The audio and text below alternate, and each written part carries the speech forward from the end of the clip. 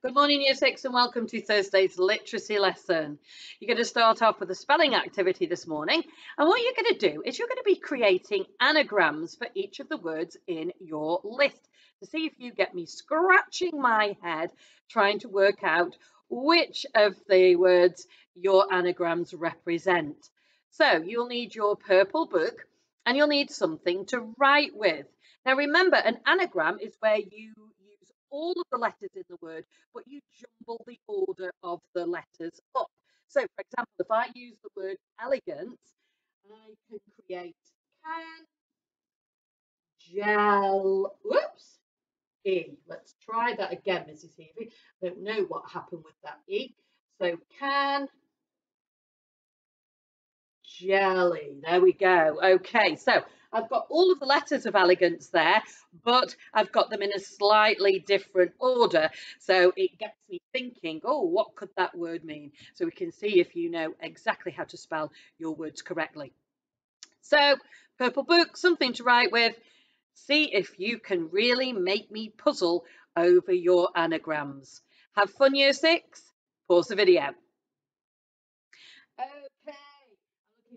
Seeing lots of interesting anagrams of your word list words this morning.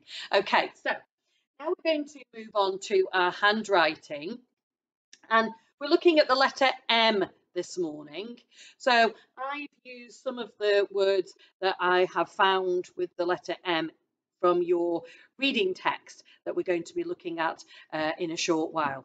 Okay, so I'm going to show you how to join the letters, and then what you're going to do is underneath your anagram work you're going to do 2 lines of mountain, 2 lines of important, 2 lines of removed, 2 lines of humbled, and 2 lines of slammed. So here we go. So I'm going to lead into my M, then into my O, U, nice tall T, A, I, N, and then I can dot and cross. And I keep saying we need to make sure these lowercase letters are exactly the same height and they need to sit on the line. Okay, then we've got important. So I lead into the I, then the M, P, O, R, T, A, N, and then finally T.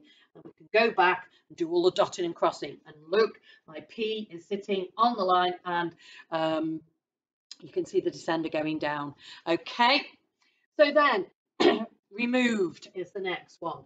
So we lead into the R, E, into the M, O, V, E, D. Okay, nice and uniform size of the lowercase letters. Then I've got humble. Humble means that you haven't got ideas above your station. You're a kind person. Okay, so then we've got the lowercase letters the same height, and we've got the ascenders the same height as well. And then finally we've got 2 M's in slammed. So remember, it's important to get that S the right height, the same height as the other letters. So S, nice tall L, A, M, into my next M, E, and then D. Okay, so slammed there. So underneath your anagrams, 2 lines of mountain, 2 lines of important, 2 lines of removed, 2 lines of humble, and 2 lines of slammed. Pause the video, have a go. Okay, so today we're going to be looking at your reading book. We're going to be looking at page 16 and 17. And what we've got there is we've got a myth. Okay, it's a Roman myth, and we're going to have a little look at the text and look through it fully in just a moment. But what I want you to do first of all is your starter activity. You are going to have a little look at that text on your own. You're going to be word detectives. So the first thing is you're going to find 3 abstract nouns that are mentioned in the text. So remember, abstract nouns are things that you can't touch. They're ideas, feelings, emotions. All right. Then 3 proper nouns. Remember, proper nouns need a capital letter. So find me 3 of those. Then I want you to find me 3 words you don't know the meaning of. Okay, and added to that, find out the meaning. Okay, so 3 words you don't know the meaning of, but then find the meaning. Then 5 adjectives. So they are those describing words. Then 5 verbs, the action, the doing words. Excuse me. And then finally, can you find a simile in there? So that's where we compare 2 things. Okay. And you very often find the word as or like in there. That gives you a clue. It's a simile. Okay. So you will need your purple book. You need to, and your reading book. You're going to turn to page 16. That's where the text is. And then see if you can be word detectives and find me each of the items that I've requested on the list. Okay, year 6, pause the video and off you go. Right, so I said that we were going to have a little look at the text, and that's what we're going to do now. If you have the text in front of you, it's easier for you to follow as I am going through it. So, at the top, it tells us that the people of ancient Rome believed in lots of different gods and goddesses, and they told lots of stories about them. So, this extract from a story is based on a myth by a very famous poet called Ovid, and he lived in ancient Rome about 2,000 years ago. And what it does is it focuses on Jupiter, who is the king of the gods, and his son Mercury, who was the messenger god. He would zip round and pass messages on from Jupiter to humans or other gods. Okay, so let's have a little look at the text then.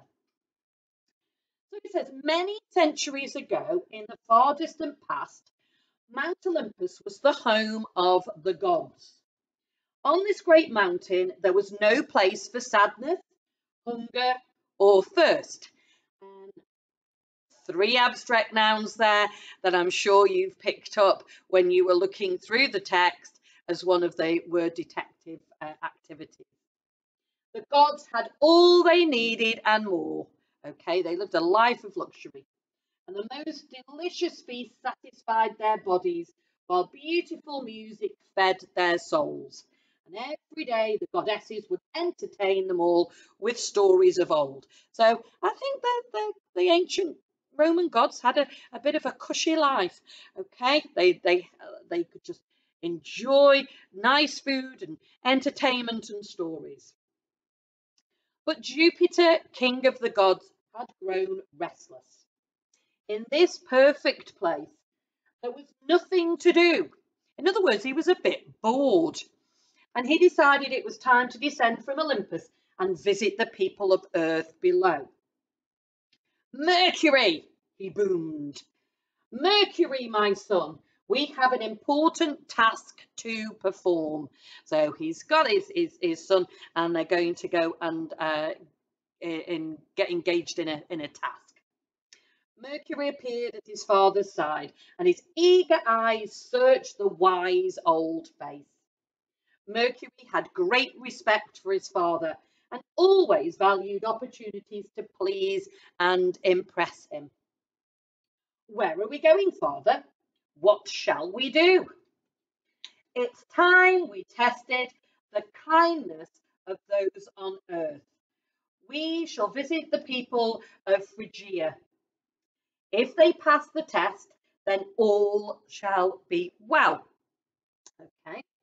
If they fail the test, then they'll learn the hard way that unkind behaviour provokes the anger of the gods. It's a little bit sort of like the story in the Bible of Noah and the flood. People had angered God, and he was going to teach them a lesson. And those people who listened to Noah and tried to change their ways, they would be saved on the ark, along with the animals. And those that didn't listen, well, they were going to be flooded. Okay.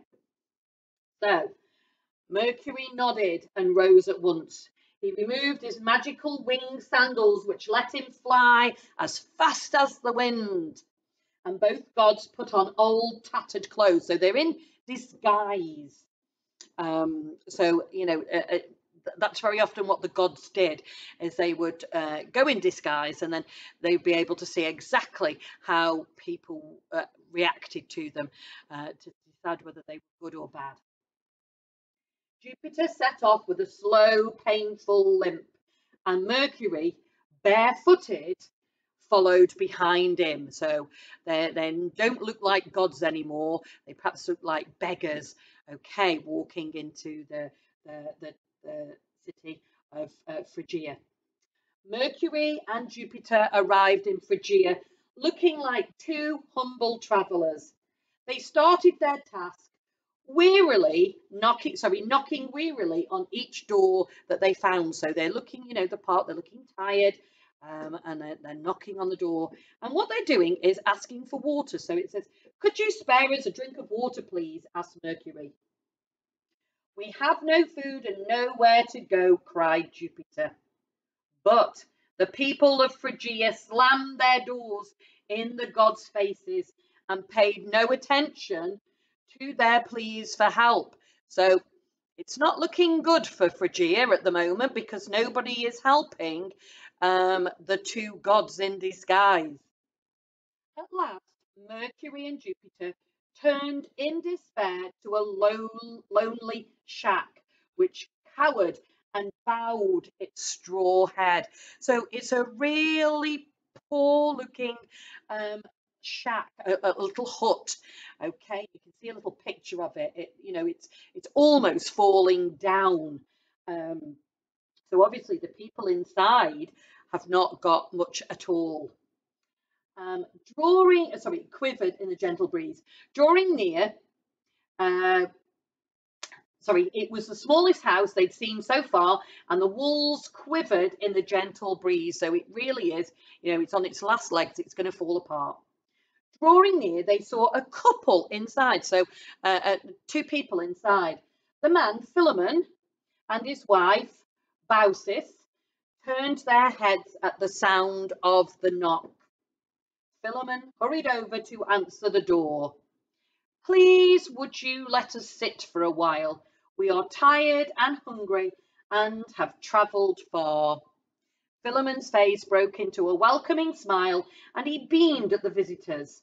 "Why, of course, strangers. Please enter our home." So they've knocked on countless doors. Doors have been slammed in their faces, and they finally arrived at what looks the poorest and smallest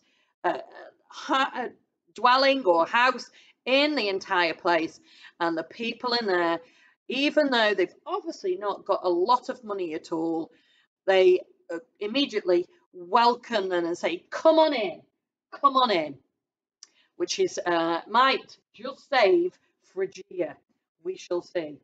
Okay, so you've got some questions to answer, and you're going to do all of the questions except 6, because I want to do a little bit of a challenge, and you are going to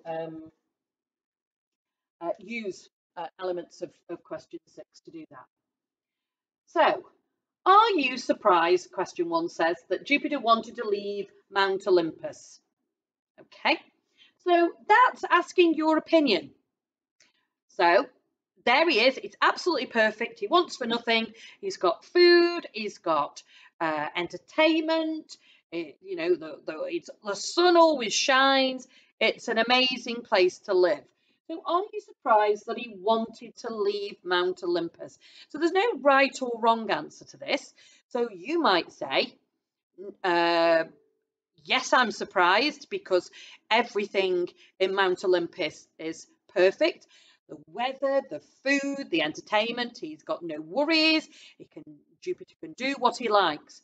Or you might take the opposite view and say, no, I'm not surprised, because the place is really, really perfect and he's got nothing to do. So, he's got bored and he wants to get a bit of excitement, because, otherwise, every day is the same. So you can decide which sort of, which side of the fence you are on for that. Okay. So then, why do you think, question 2, Mercury left his sandals behind when he and Jupiter went to Earth? So if we turn back to the text, it tells us here that he removed, where it says line 14, Mercury nodded and rose at once. He removed his magical wing sandals, which let him fly as fast as the wind. And both gods put on old tattered clothes. So, if his, people would know that Mercury the god wore wing sandals. I don't imagine there's many people walking around on Earth with wing sandals at this time.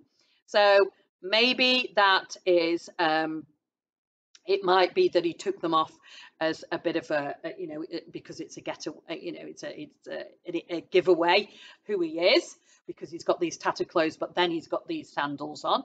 You might think, well, they make him go as fast as the wind, so perhaps he wanted to look like he was a weary traveller. So you have a little think, see what you think about that answer. Then you're summarising what happens in lines 17 to 22.